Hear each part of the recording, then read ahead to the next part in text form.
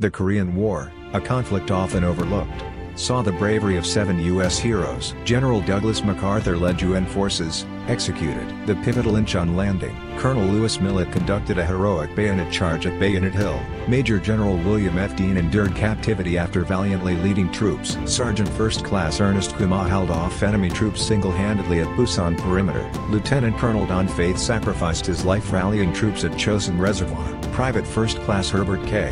Pililaau saved comrades' lives at Heartbreak Ridge. Posthumously awarded Medal of Honor, Captain Raymond Harvey flew daring missions in support of ground forces. Their courage and sacrifice in the defense of freedom during the Korean War remain an enduring testament to the American spirit. Let us honor their memory and their lasting impact.